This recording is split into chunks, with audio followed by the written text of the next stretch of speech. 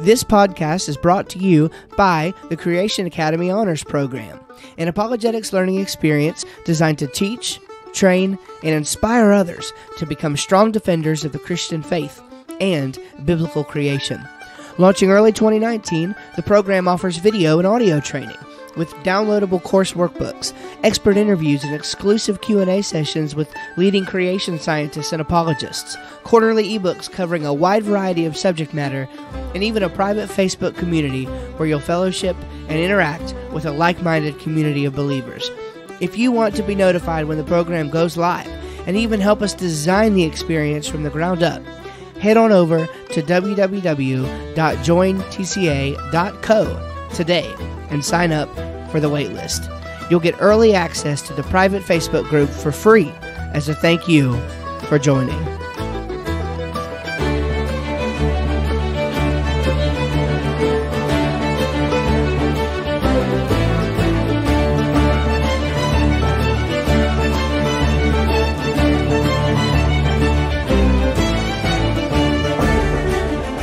You're listening to the Creation Academy, a weekly podcast defending the truth of God's Word in biblical creation science. I'm your host, Steve Schramm, and this week we have a special bonus lesson for you.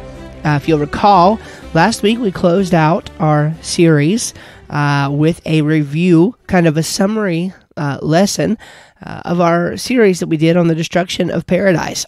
And I mentioned that the podcast would return on the 27th. And that's true.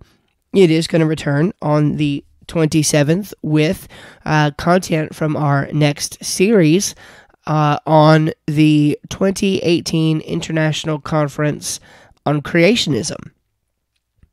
And so I'm excited for that. But in the meantime, I wanted to go ahead and put out some content for you anyway. And I thought about maybe putting out, rehashing maybe some old lessons or something like that, airing those in the meantime. But I didn't really have good, audio quality going on at the time. And for a variety of other factors, I figured that I would do something different. So what I'm going to do is actually read to you, because some of you don't know that I also blog every week as well, over there at steveschramm.com. You should know that, but some of you might not. And either way, even if you did know that, some of you might not be readers of that blog, and you might have not had time so far to check it out. So in the in-between here, I thought maybe I would do what will probably turn out to be a two-part bonus content lesson series. I'm not sure if I'm going to do it all in one or if I'm going to split this up into two parts. That remains to be seen. Probably going to split it into two because it's kind of a long article. But basically what I'm going to do is read to you one of the articles that I've written on the topic of creation from my website. Now, I was actually just having a conversation yesterday with somebody in which I mentioned the fact that scripted podcasts are not my favorite. In fact, they kind of get on my nerves. So I'm kind of sensitive to that. But then I thought, well, maybe this would be a good way, even if it's not everyone's favorite way to hear a podcast, maybe this would be a little bit different way to create some content and use some content that I've previously made that would be helpful. So if you're used to listening to audiobooks, I'm going to try to read this article in a very similar way as to you might hear an audiobook read. And so maybe this will be helpful for you. So without further ado, we're going to go ahead and jump into a blog post that I put out July 24th of 2018. 5 reasons why Neanderthals were simply humans. So let's dive right in. Perhaps one of the most heated questions in the origins debate is that of the existence of Adam and his relationship, whatever that may mean, to other fossil forms which have been found and interpreted according to the conventional paradigm. Those who spend much time studying this subject will find little value in this lesson. However, one who has not studied this issue at length may actually find this to be a valuable summation of the state of the debate on this question, and some evidence in support of a young age creationist understanding. Introduction: the state of the question. Taken at face value, the Bible seems to suggest that human beings were created de novo, or from the new, in the beginning, somewhere around 6,000 years ago. This, of course, stands in stark contrast to the conventional theory of evolution held by about 97% of the world's scientists, including Christian scientists. The Bible makes clear that human beings are made different in that they are made in the image of God, what theologians call the imago Dei. Much ink has been spilled in an attempt to hash out exactly what is meant by the image of God. Now, that's not the purpose of this discussion, but I'd invite you to check out some earlier podcast episodes as a part of the Biblical Origin of Humanity series, where we dealt extensively with that very question. The logical implication, of course, is that if the naturalistic story of common ancestry is true, there is no room for the image of God to be upon a specially created original pair of human beings. To further complicate things, most evolutionary biologists are convinced that in order to have the biological diversity we see today, we must be dealing with an original population of humans, around 10,000 people, rather than an ancestral pair. There have been proposed a number of solutions to make sense of this problem. I'm sure I'll leave out a suggestion or two, but generally speaking, the following solutions have been proposed. Young age creation science. Young age creation science understands the Bible to convey a meaningful chronology of history from Genesis to Revelation. The vast majority of the time, young age creationists are concordists, which simply means that they believe the Bible speaks accurately and literally about history and even science.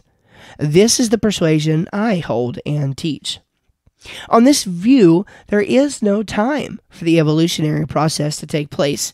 Therefore, there is no room for evolution from an ape-like ancestor.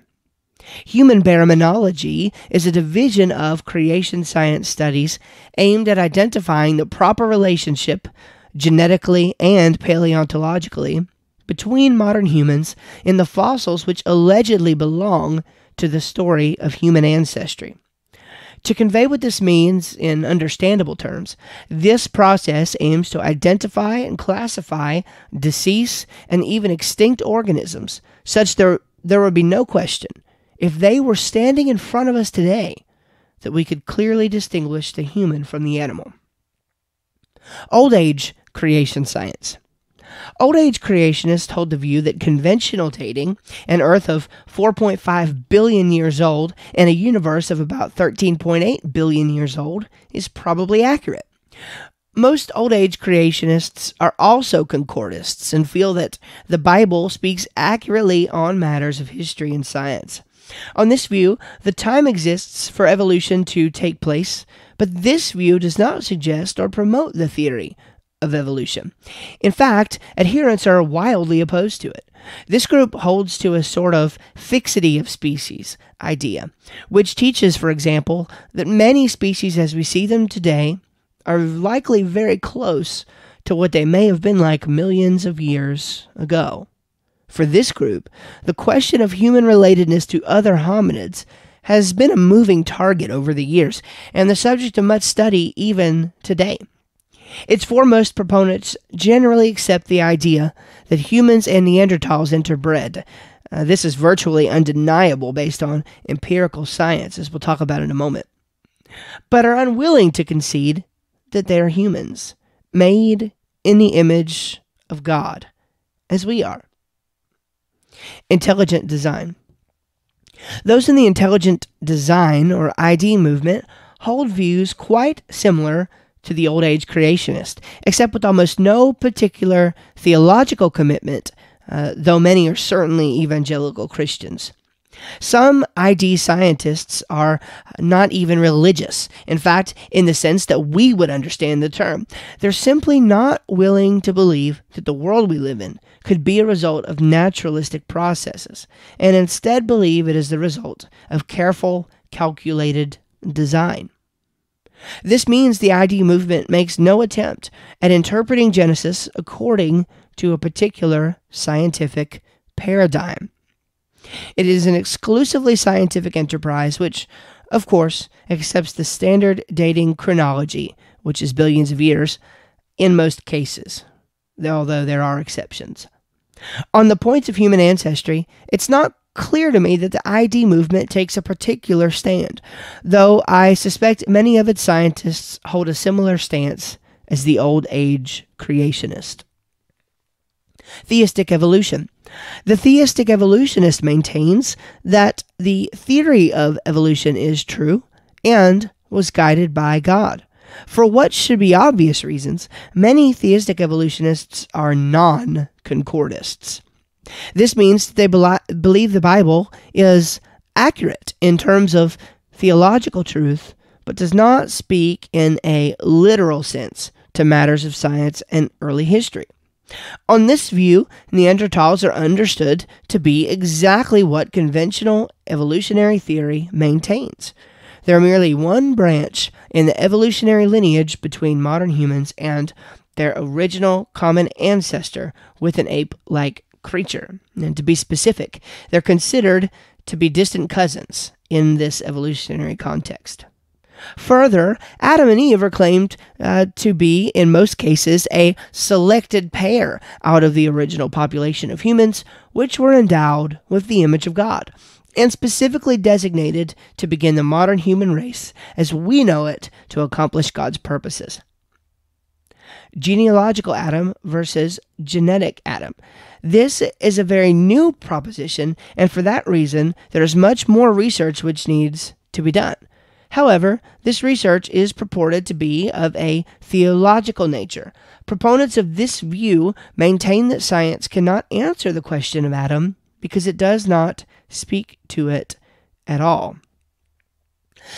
Because they believe the Bible is speaking only of a genealogical Adam and not of a genetic one, they claim it is possible to believe in the special, de novo, creation of Adam in the Garden of Eden, as seen in the Bible, and still maintain that the normal process of evolution had been going on outside of the garden all along.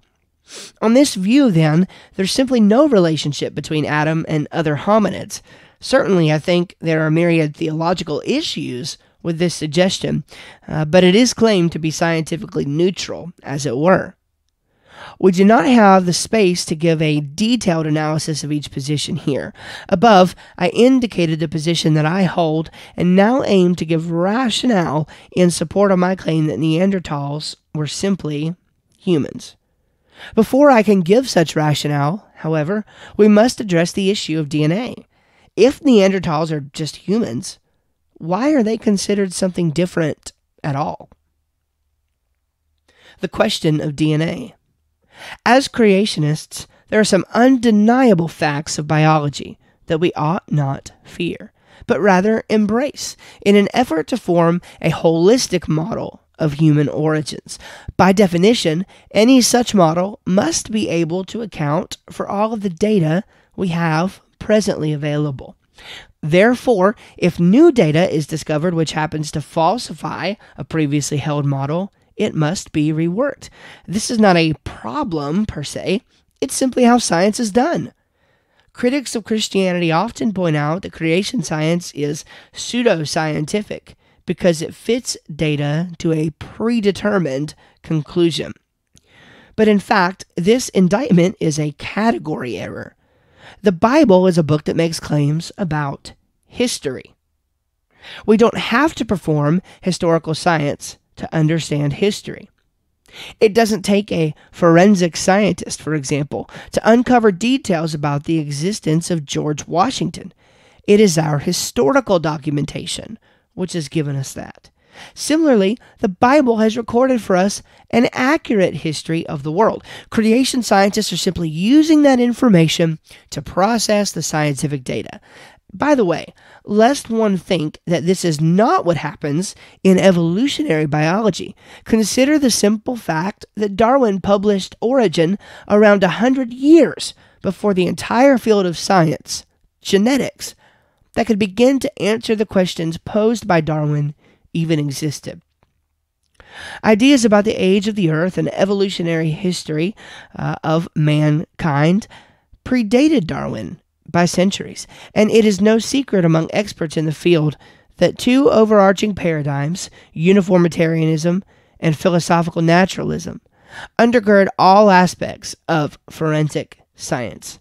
In this respect, creation scientists and mainstream scientists do the same thing in principle, just with different assumptions. And in fact, we've addressed that on the podcast before in a mini-series called Is Creation's Science Pseudoscientific? So, how does Neanderthal DNA fit into all of this? Well, in multiple ways. In fact, so many ways that we do not have the space to explore them. I simply want to make a general point about this that may seem basic at first, but will fundamentally affect how we incorporate this data into the creation model. Here it is. Neanderthal DNA is not the same thing as human DNA, yet humans have Neanderthal DNA in their genomes. One creationist biologist, Dr. Todd Wood, has had himself genotyped and was found to have Neanderthal DNA, specifically DNA that was associated with having less back hair. Lucky for him. But what does this mean? Does it mean that Neanderthals are not human because their DNA is recognizable and unique? Well, again, this is a question that depends on your assumptions, and the answer will depend on what kind of evidence you accept in your evaluation. There is more to you than your DNA. DNA is important. Of that, there is no question, but it cannot answer every question by itself. There are more factors to be considered. Neanderthals can't simply be some distant relative of humans because we already know when they lived. If my understanding of the Bible is correct, and I strongly believe it is, then it must have been within the last 6,000 years or so. In light of that, here's the question we should ask. Is there any evidence that Neanderthals were simply humans? Now, this is a fair question to ask, and certainly one we can answer. If there is evidence of this, then it strongly supports the notion that humans and Neanderthals lived alongside one another, which further supports the notion that Neanderthals have a perfectly comfortable home within any reasonable and holistic young-age creation model. One such helpful form of evidence is that of a behavioral nature. Humans are no doubt unique in many ways. If evidence exists that shows Neanderthals to be behaviorally similar to humans, a reasonable inference is that they simply are humans. With all that said, here are just 5 of many lines of evidence which suggest that Neanderthals are simply human beings. Number 1, evidence of burial practices. The first uniquely human trait possessed by Neanderthals is that of burial rituals. Many of these examples, in fact most, are cave burials. It's interesting that when first learning about human evolution, students are often taught that ancient men were simply primitive brutes, or cavemen, as it were. But in reality, the Bible actually informed us of this long ago. Of course, the Bible does not picture man as an ancient brute, but rather as technologically advanced, of course, for their day. This is very consistent with the evidence, and almost laughably inconsistent with the story of human evolution. Nevertheless, the Bible mentions cave dwellers very soon after the flood and Tower of Babel events. This makes sense since after the dispersal of people and the confusion of languages, it would be a long time before the skills and communication developed to begin rebuilding cities. These post-Babel people groups would need somewhere to find shelter, and the Bible tells us they sought shelter in caves. We even find Lot and his two daughters living in a cave, Genesis 19:30.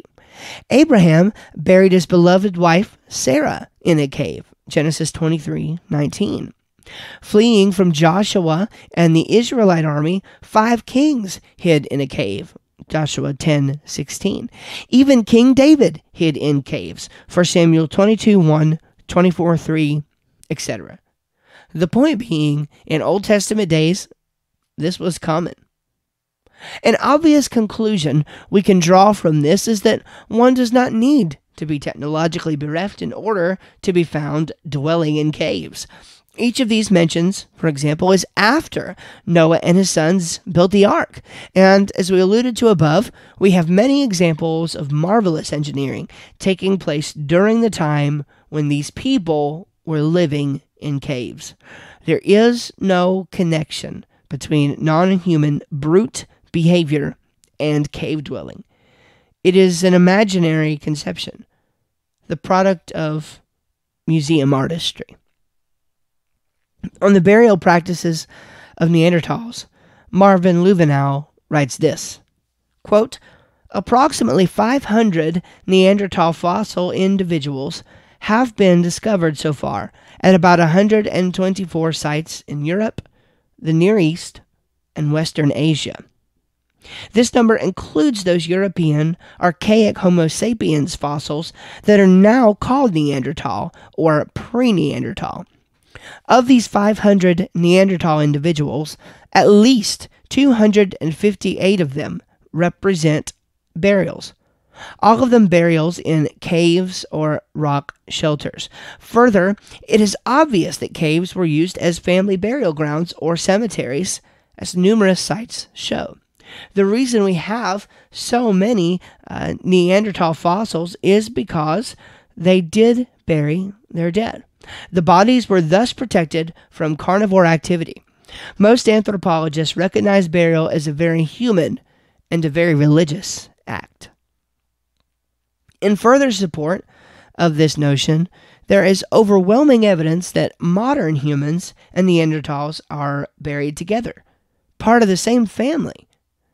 Lubenow is helpful in his assessment of this as well. Skull Cave, Mount Carmel, Israel, is considered to be a burial site of anatomically modern Homo sapiens individuals. Yet, Skull 4 and Skull 9 fossils are closer to the Neanderthal configuration than they are to modern humans. Hafsa, Galilee, Israel, is also considered to be an anatomically modern burial site.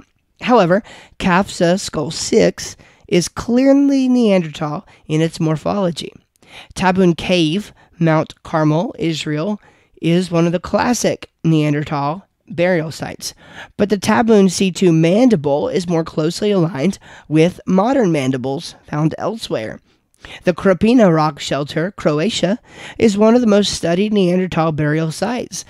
At least 75 individuals are buried there. The remains are fragmentary, making diagnosis difficult. However, the addition of several newly identified fragments to the Krapina A skull, now known as Krapina 1, reveals it to be much more modern than was previously thought, indicating that it is an intermediate in morphology between Neanderthals and modern humans. Close quote. All of this evidence works together to suggest that Neanderthal and modern humans lived together, worked together, and were even part of the same family. We've already mentioned the biblical cave burial practices. The symmetry between this and what we observe in Neanderthal behavior is astounding. In fact, it's pretty much identical. Of course, none of this is surprising on the young age creationist view. This is because biblical categories are much different than the taxonomical categories used by evolutionists. The Bible uses the term kind or men in the Hebrew, when it speaks to the categorization of humans, animals, etc. Therefore, we submit that Neanderthals were a part of the humankind. While there may be genetic and anatomical differences, there is no contradiction here whatsoever. There is much more room for variation based on myriad factors: ecological, food consumption, family lineage, etc. And so the contemporaneous existence and even burial of Neanderthals and modern humans is perfectly welcome. Number 2, evidence of religious activity. This point is very similar to the above and won't require much expansion, but there is almost no question that Neanderthals practiced, in some measure, religion. In fact, Klein has argued that, quote, Neanderthal graves present the best case for Neanderthal spirituality or religion. Ruth Schuster, writing for the Israeli newspaper Haaretz, points out in a 2016 article, quote, the latest discovery suggesting that Neanderthals were not beetle-browed brutes is the seemingly intentional burial of a child about 40,000 years ago in a cave some 100 kilometers from Madrid. The burial site of the so-called Loyosa child was surrounded by hearths, in each of which the archaeologists found bones, antlers, and nearby one rhino skull. The child itself had been 2 to 3 years old and seems to have had its body burned. The team feels the fires could have been ceremonial rather than functional. And it's important to note, of course, that in some of these quotations, including this one, that the dates are, the writers are using conventional dating. I should point that out. Barbara King, a former anthropology professor for the College of William and Mary and an evolutionist, writes this, quote, religion is best understood across cultures and time periods as practice rather than only belief. Some religions, of course, feature sacred texts in which a set of beliefs is set forth. In these cases, what you believe about a god or other sacred forces may really matter. In many human societies, past and present, though, no text exists. Just everyday life, appeasing gods or spirits, honoring the ancestors, that is shot through with a sense of the sacred or the supernatural. It's within this context that the case for Neanderthal religion, for ritual practices steeped in connecting to the sacred world, is most convincingly made. Closed quote. While many are rightly skeptical of drawing such inferences from the available data, this one is certainly probable and reasonable, according to the vast majority of evolutionary and creationist anthropologists. Number 3, evidence of tool making.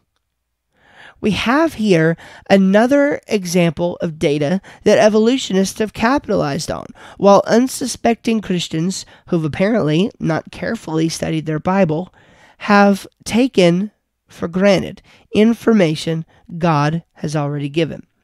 Such is the error of those who approach the Bible as if it only has spiritual things to teach, sadly neglecting the careful historical recording that has taken place. On conventional dating, we begin to see evidence of stone tool making around 2.6 million years ago. These include hammerstones, stone cores, and sharp stone flakes. By all evolutionary accounts, these tools predate the arrival of modern humans. Now, this presents a problem for understanding the Neanderthal relationship to modern humans on old age views of the Bible. If tools are showing up in the fossil record long before there were humans to make them, there is an obvious problem with the paradigm. The only hope of reconcile is to relegate the Neanderthal to the level of soulless hominid. But this must be done to the neglect of the vast evidence that shows them to be mere humans. Of course, many think that this discovery poses a problem for young age creationists. However, Nothing could be further from the truth. Remember, on the young age view, we're only a little over 6,000 years removed from creation week. Since we don't accept conventional dating, it's reasonable that we consult the source of our historical data, the Bible, to see where these stone tools fit in. Earlier we referenced the flood of Noah's day and the widespread devastation in the Tower of Babel which followed.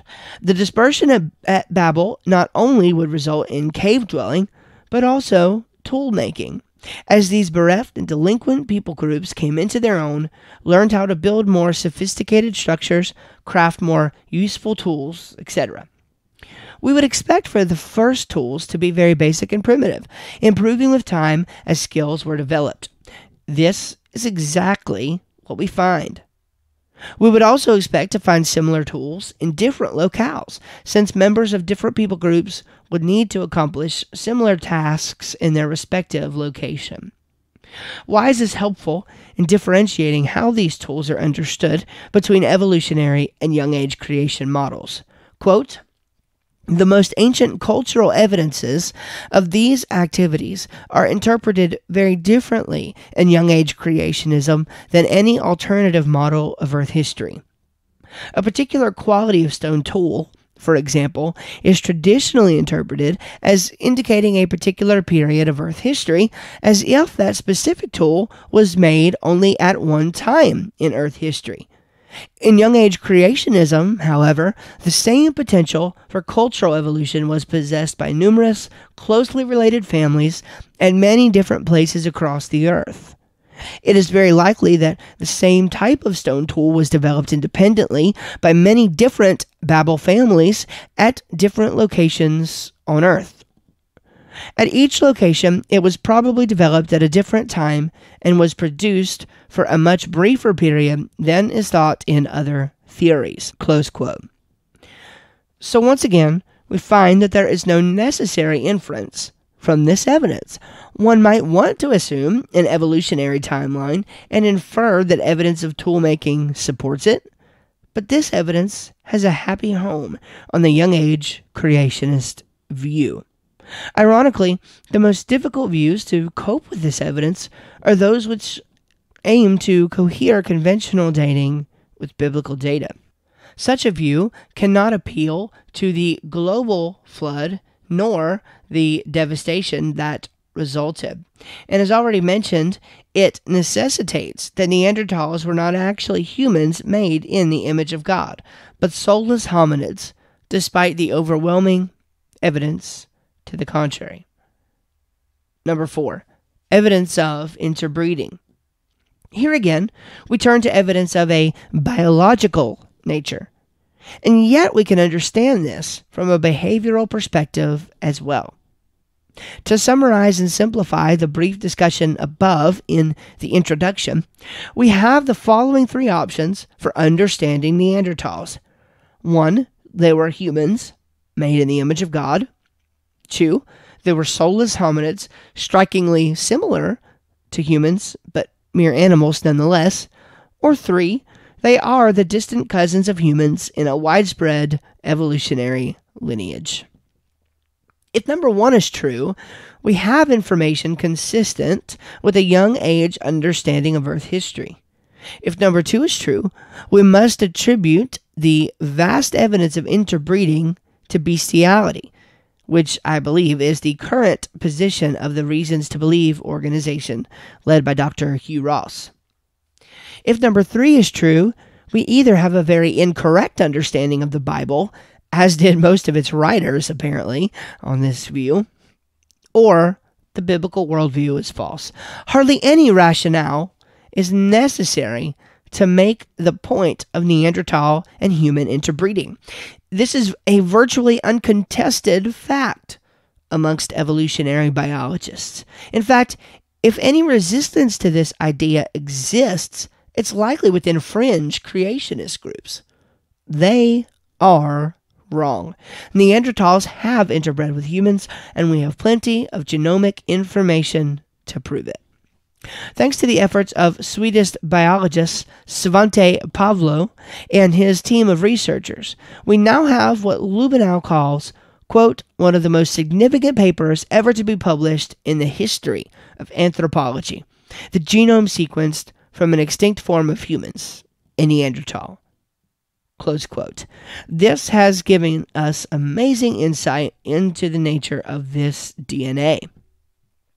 Lubenow continues, quote, it was through the sequencing of the Neanderthal genome that Pavlo discovered that humans and Neanderthals had interbred. Pavlo had a lifelong interest in ancient DNA, but museums were hesitant to let him use specimens from their collections. Only in 1996 did he receive his first Neanderthal specimen, and in 2005 he began to sequence the Neanderthal genome, publishing it in 2010. In 2014, he published his most refined version, finding that Neanderthal DNA makes up 1% to 2% of the genome of many modern humans. Pablo himself wrote the following, quote, the finding most likely to create controversy was that Neanderthals had contributed parts of their genome to present-day people of Eurasia. But since we had come to this conclusion 3 times using 3 different approaches, I felt we had definitively laid this question to rest. Future work would surely clarify the details of when, where, and how it happened, but we had definitively shown that it had happened. Close quote. This uncontested fact, along with other important biological data, only serves to strengthen the young age creationist case that Neanderthals are simply human beings.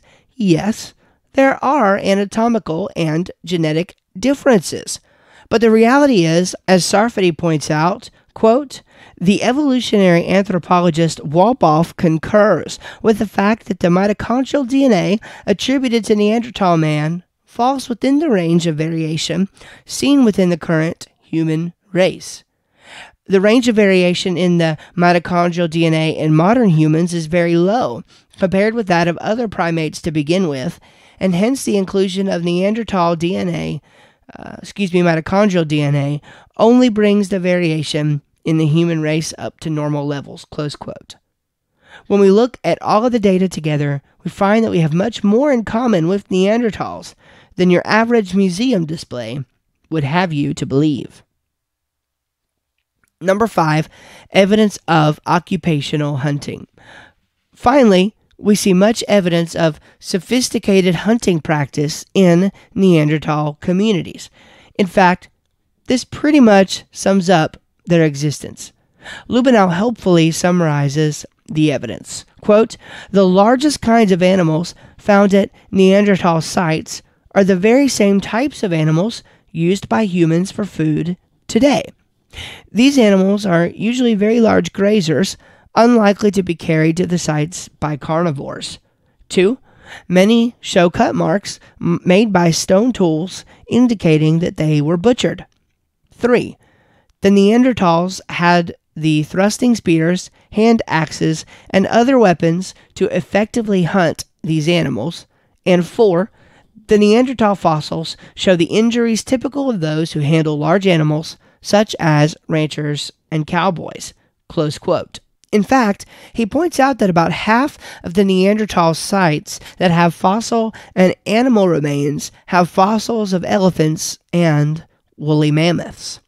Of course, this is also consistent with biblical assumptions about this time period. Since creationists generally regard Neanderthals as a particular group of post-flood, post-Babel humans, we again expect many primitive exercises. While more advanced systems of agriculture were being developed, no doubt, the vast majority of food would come from the animals that Neanderthals and other humans had hunted down. In fact, new research strikes another blow to what Smithsonian Magazine has dubbed the dumb brute myth, pointing out that, quote, this new research is only the latest in a recent string of studies that indicate Neanderthals were our genetic and perhaps cultural cousins, complex, empathetic hominins. Neanderthals have now been credited with creating symbolic art, producing geometric structures of broken stalagmites in underground caves, and controlling fire to use on tools and food. Moreover, they successfully exploited whatever environment they happened to live in, be it the snowy tundra of Ice Age Europe or heavily forested lake shores during the interglacial periods. Close quote. Lorraine Boisinault, the writer of the Smithsonian article, references an email exchange between the magazine and one of the researchers. Quote, "This has a lot of implications, as groups of hunters had to closely cooperate to rely on each other," said Johannes Gutenberg University archaeologist Sabine Gwadinski-Windhuser, one of the study's authors, by email. "Our findings must be understood as one of the best evidence known so far that provides insight into the social setup of Neanderthals." Close quote. What should become abundantly clear is that as new evidence surfaces, it only further supports the claim that Neanderthals are much, much smarter than they have historically been given credit for. Conclusion. As has been shown, the paleontological data we find about Neanderthals is quite consistent with a holistic biblical understanding of Earth history. There is still much to be learned, and I'm excited to see what comes of young-age creationist baromenological research in this category.